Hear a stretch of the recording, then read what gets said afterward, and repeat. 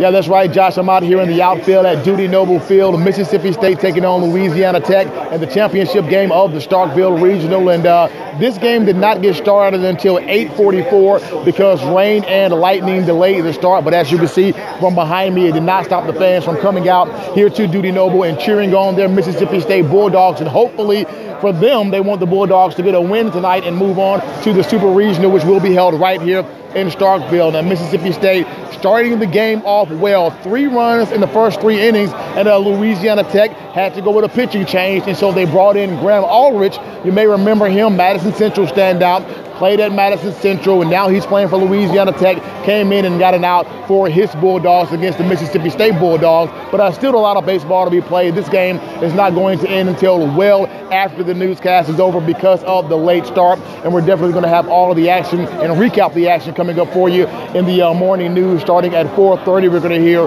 from players and coaches about what happened tonight, and a win for Mississippi State, and they're moving on, and a loss, and there will be another game here on Monday, and we'll have that one covered as well. But for now, reporting at Dudy Noble Field, Marcus Hunter, 16 WAPT Sports.